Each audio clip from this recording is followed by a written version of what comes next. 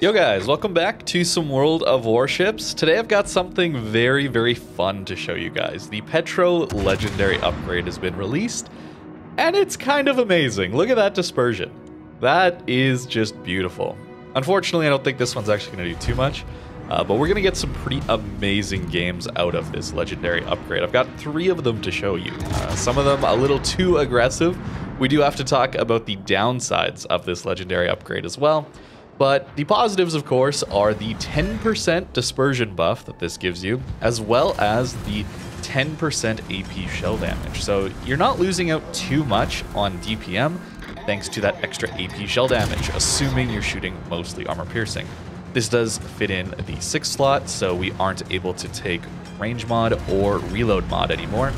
That's kind of where the downside of this one will come into play, as well as -1 consumable charge across the board, which is pretty important for a ship that does want to push in and tank. Losing 1 heal is pretty painful, I will say, although that kind of dispersion and salvos do make up for it. And I'm still going to play the Petro aggressively, maybe too aggressively. In the second game, I'll actually show you an example of where I lose too much HP at the beginning, and then we have to play pretty passive into the late game. But for now, we're going to be pushing in and trying to make use of this insane ship, having the radar out to 12 kilometers. You can see how we're able to radar most of CCAP from here, and our ship is so tanky that we can kind of sit here and be relatively okay in front of a Preußen and a Stalingrad here. And yeah, over 10,000 damage into the broadside of a Preußen with just our front guns only. That's 6 shells. And I know there's ships that are able to do that, but Petro wasn't doing that as consistently, I would say. The AP shell damage here also helping us out a ton to get that extra damage in. I just found this ship to be a little too inconsistent, and that's why you haven't seen me play it all that much. I don't enjoy ships where it feels like too much of a dice roll if I'm going to do damage or not. I can have battleships for that, and if I'm playing a cruiser where our alpha damage isn't as high, that's just not as enjoyable for me. There you can see the improved pen angles on Petro. We still have that amazing bonus where people can be relatively angled and we're still just going to full pen right through their armor. That Des Moines did need to angle a little bit more to us. Got a little greedy to be that broadside to a Des Moines who also has improved pen angles, but of course Petro armor is much better than Des Moines armor. We're just going to sit here in this gap now and try to deal with the enemy team as they're pushing towards us. It's one of the massive strengths of Petro is you just get to sit here and be very difficult to kill. You bring a lot of utility with your radar and a hydro or defensive fire, but to be honest, you should probably be running a hydro. Although I have tried the AA builds before. The AA is not too bad on this thing with the full build. You can deal with a squad of tier 10 planes, but it's not consistent, and a hydro is going to do you a lot more utility-wise, especially now that we have submarines in the game so much. We're going to swap over to the HE. This is where we don't get the buff quite as much, although 6 hits in there is pretty nice for a decent amount of damage out of the high explosive, but we're not getting any sort of buff to the HE damage, fire chance, anything like that. This legendary upgrade really is focused on the armor piercing. But there are times where you do want to be swapping over to the HE. You do have an okay fire chance. With the improved accuracy, you can hit parts of the ships that you're actually going to full pen a little bit more often. I probably should have gone after this Kagero here, looking back on things, although I really was just looking for those Dev Strike salvos, are the ones that do a ton of damage with the armor piercing here. And I figured that since this Yoshino is going to get on our flank here, he's going to limit whether or not we can push in. So may as well go after him, and we do 21,000 damage there in that salvo. Already up to 173,000 damage. Pretty quick. This thing can rack up some serious damage. And we're doing okay as far as tanking is concerned. 1.5 mil potential damage, and we still have over half our health and a heal left, which is pretty important. I'm also running Kuznetsov, which will give us a little bit of healing right at the end of our HP bar, but Petro doesn't quite have enough HP to fully rely on that. It's possible to just get burst down before that actually kicks in, since our HP pool is decent, but not amazing. It's no 100k HP like a Kremlin, or even the 70 plus K that a Stalingrad might have. but it is still nice to have. We're going to push out here, trying to deal with this Kagero, landing some pretty nice salvos. That dispersion buff, even though we're not gaining anything with the HEs damage-wise, having better dispersion is always going to be helpful when dealing with destroyers. And we got the sub to deal with, so going broadside to a rune, and somehow he doesn't manage to full pen or get our citadel, so getting very lucky here.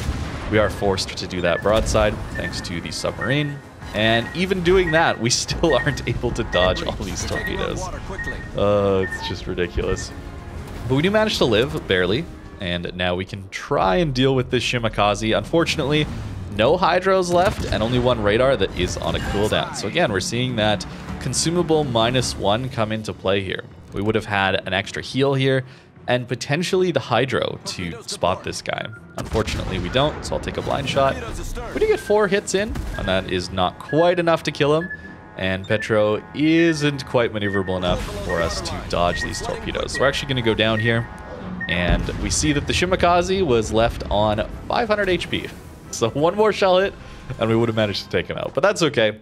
We do manage a victory here, 214,000 damage, and a ton of battle impact. That's the name of the game here with the Petro.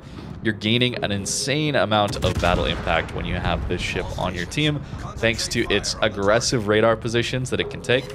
Unfortunately, we do 0 damage to this Goliath. He's just sitting stationary, and at an angle that we should be penning. So there are times where the accuracy will let you down, and this start is a pretty bad start for a Petro, I would say. Poor accuracy on that one, and look at how much HP we've lost. I've actually already used one of my heals, down to half HP, only 2 left, and it's only going to get worse from here. So the downside with this is certainly you're going to have to play a little more passive. Not something I enjoy doing all that much, so I am still just full sending it in like a Petro would, just because it's more fun for me. But there are times where you do have to consider that you don't have the HP that you otherwise would have. Also, not having all the radars or hydros, you know, we've already used up one of them, so now we only have 2 radars or hydros left for the rest of the game, and we're less than 5 minutes in here. So a lot of consumable usage very early on in this one. We do help get the DD killed, and that should help our team here, but you can see how we're getting clumped up in the north of the map here. So we do have to continue to play aggressive. Sometimes you have to. Your teammates are just going to clump up and spawn, and you have to make something happen if you want to help them win. And we get super lucky here that the Goliath doesn't use armor piercing. We probably die there if he has AP, even at this angle that I'm at. Probably too open to actually bounce anything. And armor piercing back into him. We get 4 torp protection hits, unfortunately. But a couple citadels is nice. And using another hydro because he definitely torped us, right? There's no way he didn't. Look at how greedy he is. He's even greedy for the other side of the torpedoes. This time we do punish a little bit more. But that Goliath does have a lot of HP. And that super heal means he's still alive. And even with this hydro, I'm still not confident enough to fully reverse out and finish him off. I am a little scared of those torpedoes. They haven't shown up yet, so maybe there's nothing to be afraid of. There they are. He actually single launched them and in a position where it allows me to reverse out, so we will manage to do that. But we're out of healing now, guys. We're like, what, 7 minutes, barely 8 minutes into this game, and I'm out of healing. And we have 18,000 HP left.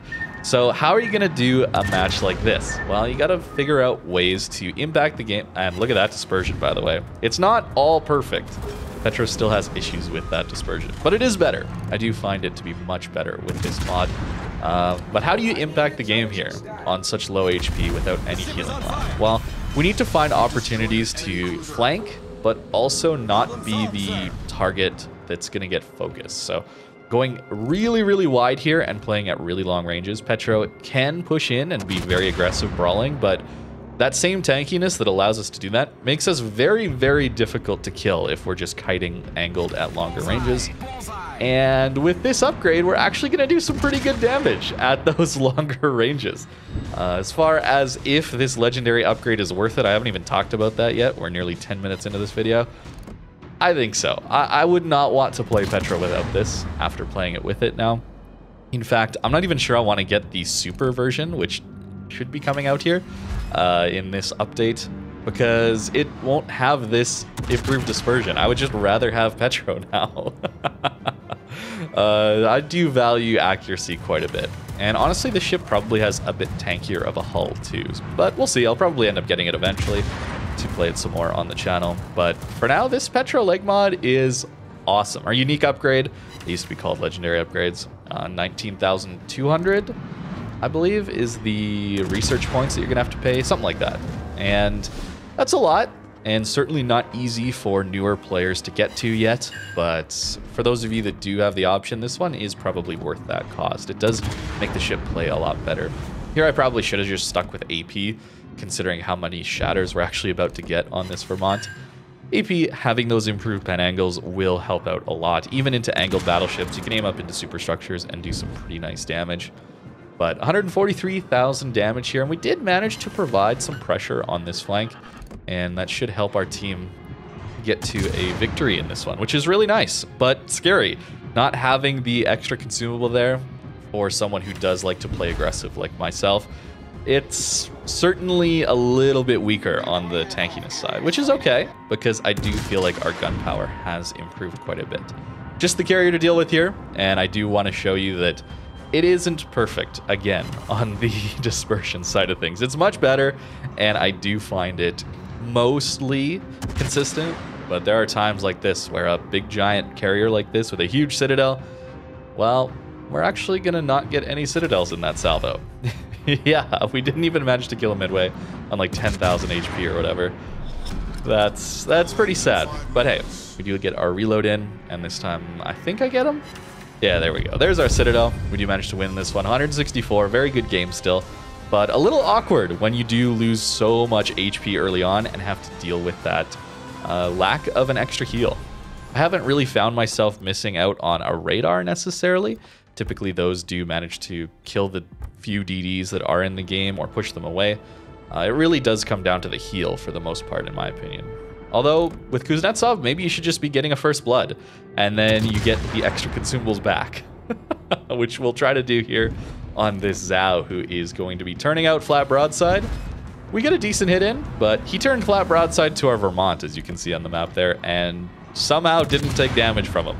Good old battleship dispersion there. And in fact, I'm being too aggressive here, but considering it's Petro, I do find myself often just W-keying in as much as I can, even more than I would in a lot of battleships, because I find this ship is just tankier than a lot of battleships thanks to its concealment and just insanely small superstructure. It's just very, very difficult to get damage on this thing when it's angled. And this island isn't perfect, so it's not the best on this southern side of the map. So we will have to turn out, especially when I see that the submarine is here. I'm not going to sit bow into sub-torps and just get killed that way. May as well risk the turnout. We do get the first blood, which is going to be really helpful. And notice the Louisiana is striking us, which means even though he's over here, he's not able to shoot us right now while we're broadside. By the time he gets back to his ship, we should be angled. And yeah, we're taking some pain. Those sub-torps, very, very annoying. And we're going to use our radar, and I'm actually going to focus the Sherman.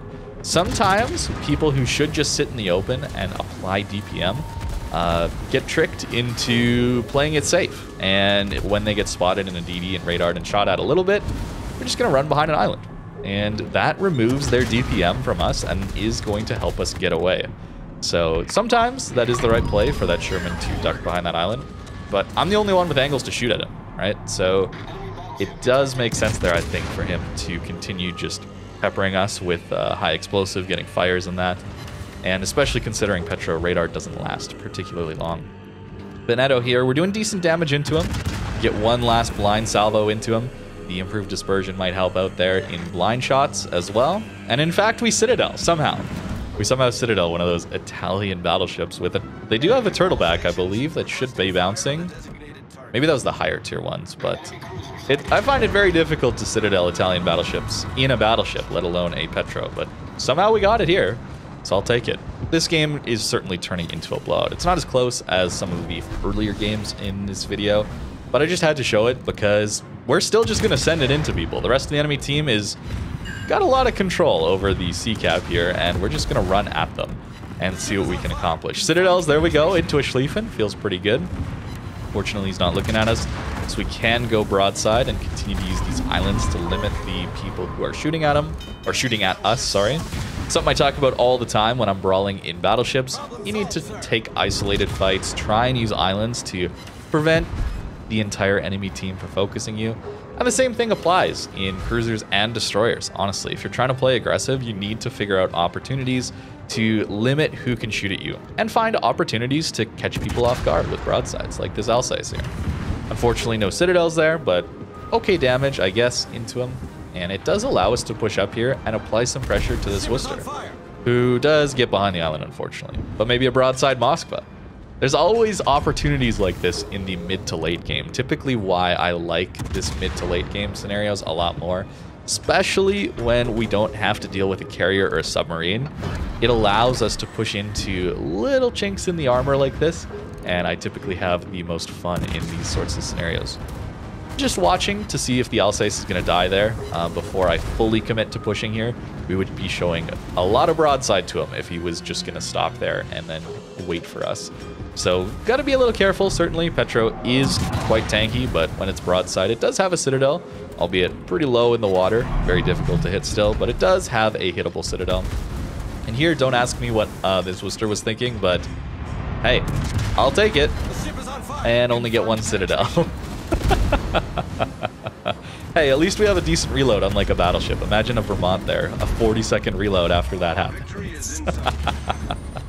So that is the upside to playing a Petro. Even though we don't quite have the alpha, we do reload a little bit quicker, and thanks to this legendary upgrade, we do get that extra dispersion buff that I personally really value.